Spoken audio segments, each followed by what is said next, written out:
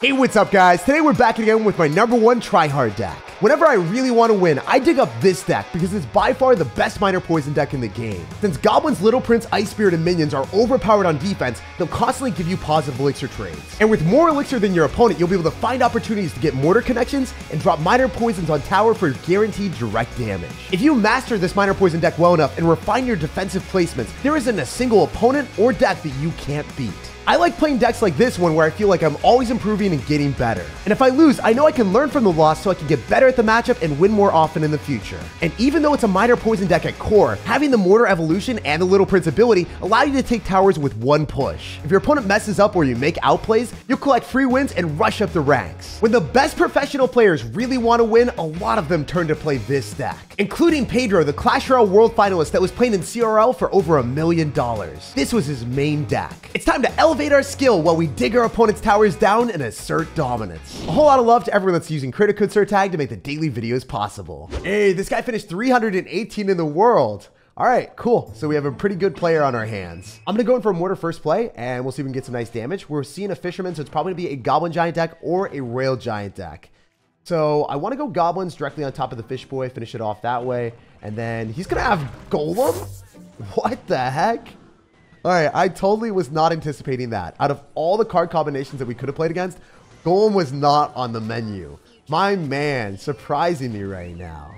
So I could poison. I think that's going to be our best bet, just to kill all the Night Witch bats and blast down the Night Witch inside the poison, so then the one bat that spawns after the Night Witch dies immediately dies as well. Cool. So he used his arrows. He's not going to be in a good position to defend against these minions, most likely. Of course, we're going to go opposite lane because anything that he counter pushes with, it's not going to go on the side that he's got his huge amount of golem death damage on. Oh, wait. Yo, we're getting it all back and more. That's something we adore. Those minions popped off. Okay, so even though we're at 6 elixir, we're keeping up the pressure with another mortar because against golem decks, we never want them to go in for a golem to be able to counter the mortar. We want to make sure his elixir is low enough that he's going to have to drop supporting cards to counter the mortar. And if he only has supporting cards, he doesn't even want to do that. He just wants to go all in with his golem. And the cool thing about this is most mortar decks would lose in the face of a golem push. But since we have Little Prince, we can knock back the golem and damage everything down and use our poison when he decides to Night Witch. So that's the strategy that we have here. So he's going to fisherman. That's a phenomenal fisherman, by the way. That was incredibly smart. I'm going to go in for a log so we can knock most of this stuff back and then go in for a mortar and then poison on everything. The reason why that was so smart of him is because now we can't use the Little Prince ability to kill his golem, and we couldn't use the ability to knock everything back. So instead, we were forced to go in for our defensive evolved mortar, which is not something that you want to be doing with this deck. Also, the guy ignored an entire mortar and his tower is in shambles.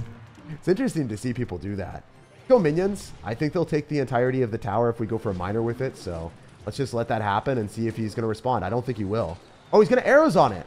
Wow, I'm shocked that he would do that. All right, let's go Little Prince. But this time, we're going to go for goblins, and we're going to go and protect it. So he's going to fisherman. We're going to go goblins. It's not going to work today. He's going to lightning, interestingly enough. I didn't think he would have a big spell. Just like judging by the fact that he had double small spell in his deck, I didn't think he would have room for that. What the heck? Okay, so one of my favorite things to do against Little Prince is going for minions. Because if you think about it, the minions will never die to the Little Prince ability. That's always going to be good counter push for us. We can go in for goblins so that we can pull the skeletons a little bit further away. And then we can poison on all the stuff that's coming at me.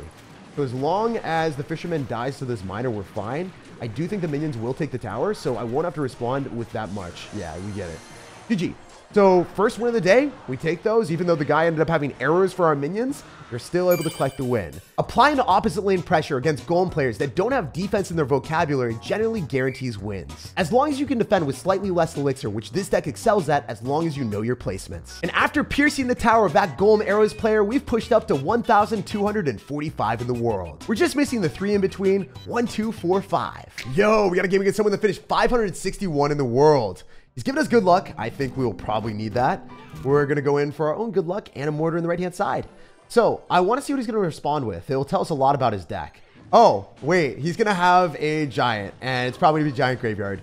So let's position our Little Prince away from the mortar, slightly behind. So if he goes in for a bowler, it will target the mortar first.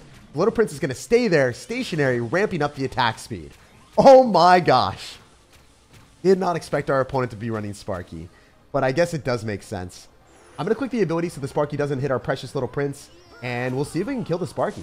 should be a dead Sparky here. Nice. Let's miner in preparation, expecting the Sparky to die. Maybe this is the worst miner of my life. Oh, the Ice Spirit doesn't kill. Wait, if we poison, we can kill the Sparky with the poison. The miner stays alive, and then we poison whatever he drops in the miner. Ah, come on. Drop something on the miner. We did that so the miner was able to stay alive. We performed the ultimate sacrifice for that miner. He better appreciate me for that play. Because I might die for that, to be honest. I don't know if that was worth. We're in a mortar in preparation for him to go all in. I just want to play defensive right now. I don't trust this man. I'm going to go Ice Spirit. Hopefully we can kill most of his stuff, but looking really sketch. Obviously, one of the bats locking onto us is not ideal, but we'll have to take that damage so then we can defend for the rest of this time. Because sometimes there's guaranteed damage that you are forced to take. As much as we want that bat not to lock onto us, if I had allocated elixir towards that bat with goblins, well, the Skeleton King would have had some other things to say to my little prince, and they wouldn't have been so nice. My little prince definitely would have died. So I could poison on the bats. I don't know if that's a bad decision, because if we do, he could just giant graveyard me. I don't know. I mean, we're going to log. The giant's dead. Wait, that worked out so well. I'm going to say it was calculated, even though I had no faith in that play. I was like, if one bat survives and gets behind the giant, then I'm going to take a ton of damage. All right. So we know that we can go for a mortar aggressively right now and then go for an Ice Spear on whatever he decides to drop just so we can body block. Get a Sparky. I don't think that's like the best Sparky for him because it will die to have 2 poisons and a log. I think we can start to do that with our little prince. I don't know if it's the best play of my life, but I'm going to roll with it. Or we can get a little prince ability, poison, and then just keep our mortar alive just long enough to get an extra shot. Yo, this is working so well. Everything's dead. Little prince might even kill the Sparky. Okay, it didn't happen. I was hoping. I was praying, but we didn't find a way. Yo, no, not again. Miner, we can't save you this time. Okay, he's going to arrows me. That makes sense. Let's just go in for a mortar defensively instead of going for the double poisons. Because he's going to have so many bait cards in his deck, I don't want to throw the game. Actually, screw it. We're going to do it anyway. Poison should allow us because the mortar is going to target onto the Sparky, so that's what we're looking for. He's going to zap and retarget it.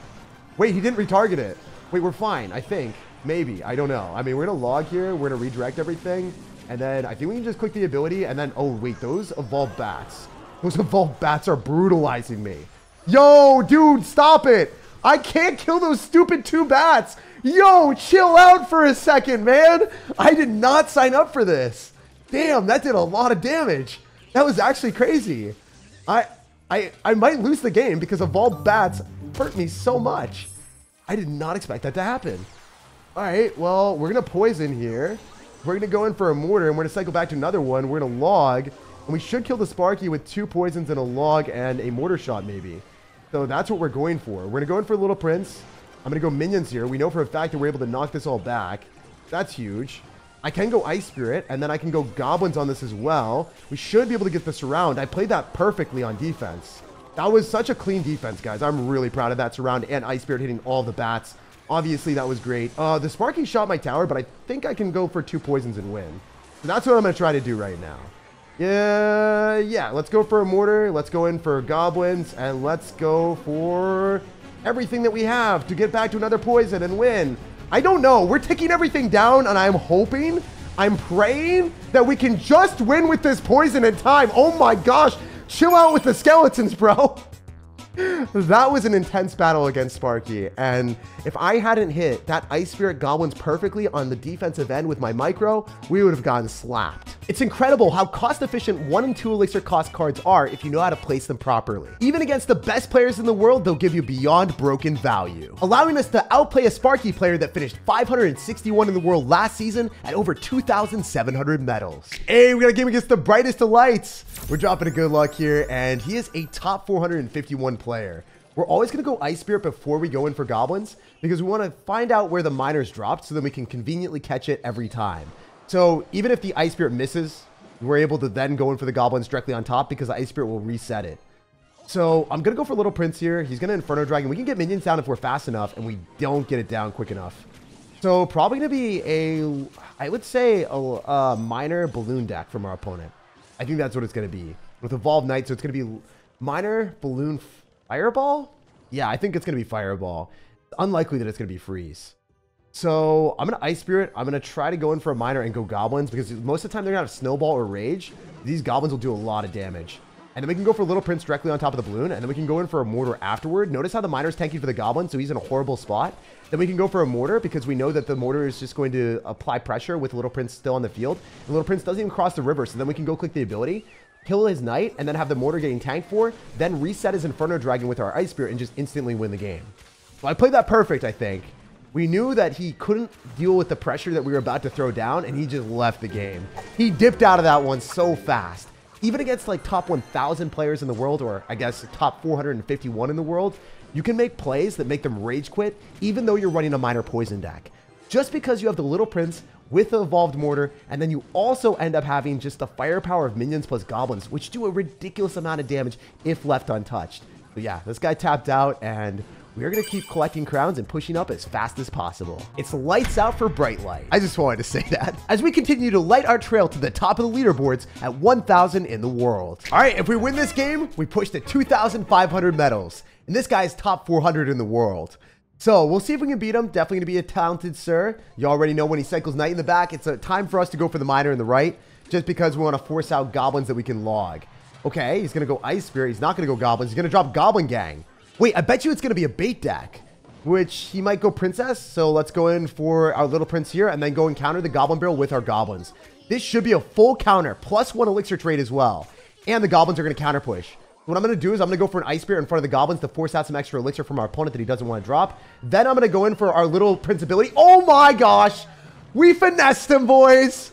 Somehow, some way, the Knight went to the other side, and we're in a beautiful position. Okay, so I have to miner on defense, and the reason why we're doing that is because otherwise it's just going to die to the Princess, and I don't want to be stupid. I want our miner shovel to be a threat. I wonder if it kills the Princess.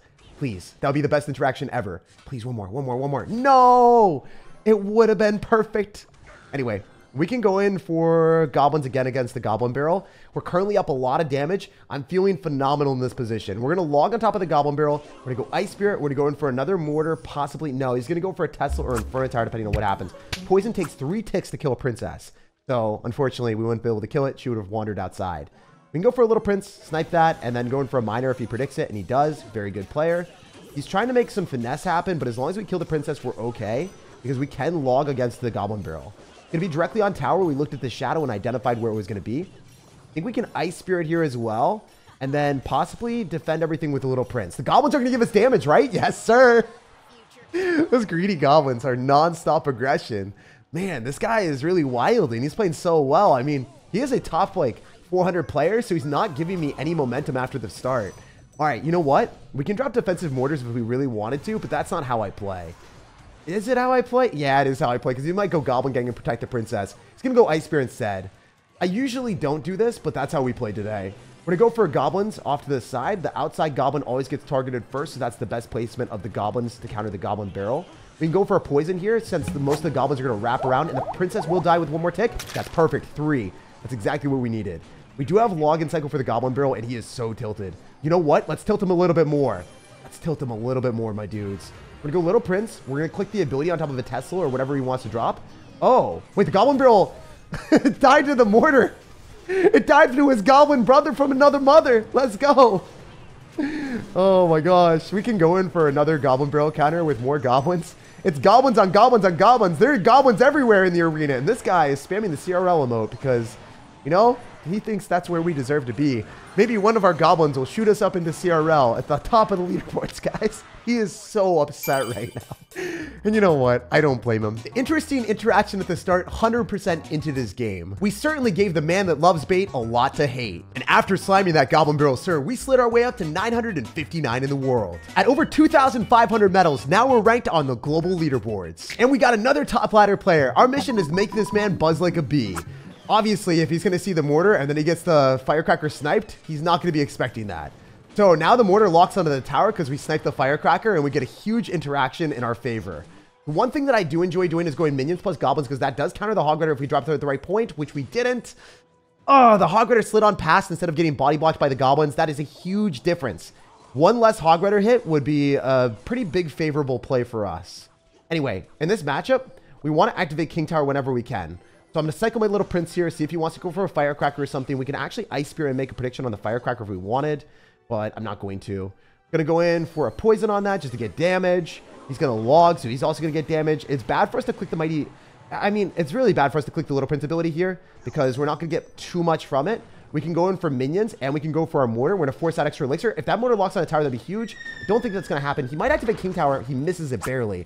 We can kill the goblins. The mortar will lock onto the tower, but that's not going to happen either. So, I wonder if we're able to finish off the Hog Rider with the Little Prince ability. He's probably going to hog soon. I need to have 6 elixir if I'm going to do that. If I go goblins, it's too easy for him to predict. And if I go for goblins, he'll just go for a pre-log or an earthquake, and he'll finesse me. So I could go Little Prince Ice Spirit and Little Prince ability. And that's going to be able to completely captivate the hog and shut it down. Let's go for Little Prince and make a prediction. He doesn't do it. I guess he was making a prediction on top of our mortar, which we don't drop. We can go in for Little Prince ability here and finish that off. We could go for a poison. I don't think that's going to be able to hit, so it's going to go on the other side. That's fine. Let's go for a goblins here, Ice Spirit, and then let's go in for a mortar, and then let's go for minions. Reason why I'm playing so aggressively here is because I know that the mortar will be able to finish off the firecracker and target the tower that we want. And we've taken damage on the right-hand side, but we've taken way more on the left, so it doesn't matter. I still want the mortar disposed in a spot where it can lock on the tower. Let's go! He thought it was going to go in the night! And when we lock on the tower and hit the goblins instead. Beautiful. Let's click the ability here. I bet you he goes in for a firecracker. Want to finesse it. We're going to go goblins other side. Now the firecracker doesn't hit what he wants, and of course he's only going to get like 1 shot with the hog. It's huge for me. I'm going to poison where the firecracker is going to go, and then I'm going to go for another mortar. So I don't love this, but I think it's going to work out in our favor if he decides to like just try to go for knights and Teslas. Because what we can do is we can go in for a minions here, save our Ice Spear for the Hog Rider, go in for a miner, expect him to go in for goblins, pre-log them, go for an Ice Spirit here on top of the firecracker, then go goblins, and then go for minions. And I think we're okay. Meanwhile, the Hog Rider isn't going to do... it's going to do a lot, but it's not going to do too much. We can start to play defensive mortars for the rest of the game, and I think that's going to be the way to success. So I'm going to go in for a miner here in a spot that he's not going to predict. We're going to go in for the mortar when he decides to go for a hog. And if he doesn't, we're going to still do this. And then we'll go for the mortar, and then we'll go in for this. And then we can log if we need to, which I kind of should. I think that's going to be our best way of killing the firecracker. Then we can go different miner placement, expecting him to go goblin, so we'll poison. Yeah, do we kill the goblins quick enough, though? I don't think so. We just need to keep going for mortars on defense against the Hog Rider. That's the secret to success here. He's going to cycle a firecracker. It's not going to matter. We can do this. Going to pre-earthquake for sure. Should start to pre-earthquake on me. All right, there it is. We're going to go Little Prince. We're going to go click the ability. And we should be able to kill all of his stuff here with this firecracker coming down from the mortar evolution. We're going to go in for another miner placement, go in for a poison. Hopefully he messes this up. He doesn't catch it. We're going to go for a log. And I should just be able to go for one more mortar and then one more Ice Spirit, and I'm fine. If the Hog Rider gets pulled, we're chilling. So I'm going to go Ice Spirit here because that will be able to stop the goblins and the Hog Rider. This is such an intense match. I think we're barely going to win it. Let's go. So it's important to go in for defensive mortars when you want to just miner poison cycle. And if you've activated King Tower against the Firecracker, you will be able to clean it up. As long as the Firecracker evolution doesn't end up locking onto your tower, it will be a win. Don't try to defend with Little Princes, minions, or goblins. If you do, you're going to give the Firecracker a lineup for absurd value. Dropping the mortar in the middle means that the Firecracker will shoot in the middle and miss the towers. Meanwhile, the miner poison will give you guaranteed damage, handing you the win. And after hammering that Hog Rider deck, we're at 808 in the world. Yo, this guy's got a battle healer in the banner, so probably going to be running a low skill strategy if he likes that card. So let's see what he's going to do. We're going to go for a mortar and bait out some elixir. He's going to go Goblin Gang, so it's probably going to be Goblin Giant right now if I had to guess. Yeah, definitely going to be a Goblin Giant player. If I just let that lock onto our mortar, we can go for goblins and full counter it, because the fisherman's going to lock onto the goblins instead of locking onto the mortar. If you didn't know, the fisherman always targets the unit that you drop near your tower instead of the actual tower if you drop it at the right timing. We're going to Ice Spirit. Hopefully it jumps on all the skeletons. Beautiful micro on our end. We can go in for a miner and probably go for minions here and force out arrows if he's going to have it, or rage. Oh, he's going to fireball. Yo, that's going to be a horrible trade for him because he still has to deal with a miner, and he's going to go Little Prince, and now he's going to have limited elixir in his arsenal to deal with a mortar, and we can do the exact same micro play that we did last time to capitalize on a good interaction against his fisherman. Mortar locks. All right, let's log here. Let's let that lock, and then let's go for minions. We know he's going to click the ability. Oh, he doesn't. He doesn't have elixir for the ability. Insane. That's so good for us. We can just capitalize and take as much tower as we want. We're eating good tonight, boys. I need to cycle one card to get to the mortar evolution. We're trying to keep his elixir low because we don't want him to go Goblin Giant. We're always going to have Ice Spirit or Little Prince in cycle. We don't really want to cycle those. And, all right, we could miner on the tower. He's probably going to ignore it and set up a big push. Gonna go recruits for the very first time to this game. He finally got breathing room, guys. He finally got breathing room for the recruits. Gonna poison for some nice damage. We're gonna eat the recruits damage on the left. It's not gonna matter. It's not really gonna get any counter push. A little prince here, and we can click the ability.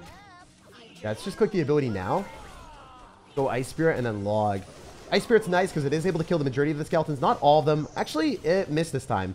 I guess the skeletons were discombobulated because there were units nearby, so the Ice Spirit timing didn't work as well as we wanted it to. Or maybe I just missed it that time. I don't know. Anyway, we're going to go in for a mortar, and we're going to apply more pressure because he's going to have to go for recruits, and we want him to drop them at the river. Drops them at the river, they're going to be slightly too close. Okay, we can go for minions, and we can go in for a miner here, and we know that we're going to be able to kill the little prince because the minions should lock onto that, and it should also finish off the recruits on the other side. We can go for goblins here, and I'm not super scared of the fishermen, even though I might, maybe I should have been. I don't know. We're going to log, and I think I'm okay here. We're not taking that much damage. We can Ice Spirit, and then we can go for minions to fully counter the wall breakers, and then we can go for a mortar on the left-hand side. Playing against these low skill strategies that are super spammy means that I don't really want to give him the advantage to go in for the recruits, because as soon as he gets the advantage to go for the recruits and he goes on offense, it tests my mechanics, and if I make missteps, then I lose. So I'm going to try to play aggressive and force out elixir from him, and he's not falling for it that much. Also, if you didn't know, try to drop your minions on the back end of the skeleton barrel. Notice how these minions don't die. They don't even take damage from the skeleton barrel. So that's a cool interaction that a lot of people don't know. We're going to miner in front. I bet you he goes recruits, and he does. Let's click the ability. Let's go for log. And then we should hit the goblins too, and then we should be able to poison and win. So as long as this poison ticks down, we win this game. One more shot. Come on. Yeah. Let's go. The recruits are on the tower on the left-hand side, so it's slightly scary. But we dug his tower down just in time. Like if you enjoyed, subscribe for more daily videos, and have an amazing rest of your day.